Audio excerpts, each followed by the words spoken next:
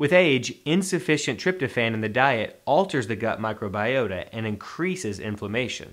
In aged mice, 8 weeks on a low-tryptophan diet results in some unhealthy changes in the trillions of bacteria that comprise the gut microbiota and higher levels of systemic inflammation, according to a new study. The research was funded by the National Institute on Aging, or NIA. The researchers fed the aged mice 3 different diets for 8 weeks. Diets that were deficient had recommended levels and high levels of tryptophan.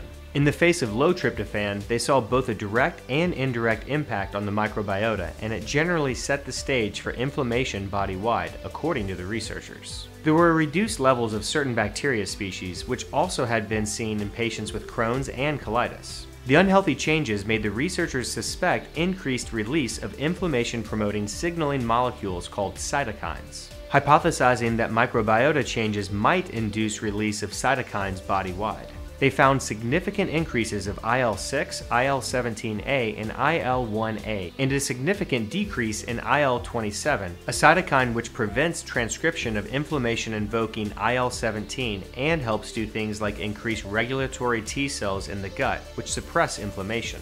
Conversely, mice on a tryptophan-rich diet had higher levels of calming IL-27. If you're looking for some extra recent high-quality longevity content, then we recommend you watch this video from popular YouTuber Thomas DeLauer about fasting, aging, and longevity, summary of Dr. David Sinclair's research. I've been subscribed to his YouTube channel since 2017, so I'm very excited that Thomas is starting to shift his content to focus on longevity and that he's a fanboy of David Sinclair like me. You'll find a link to this video in the description below. Subscribe to our XN YouTube channel for more videos.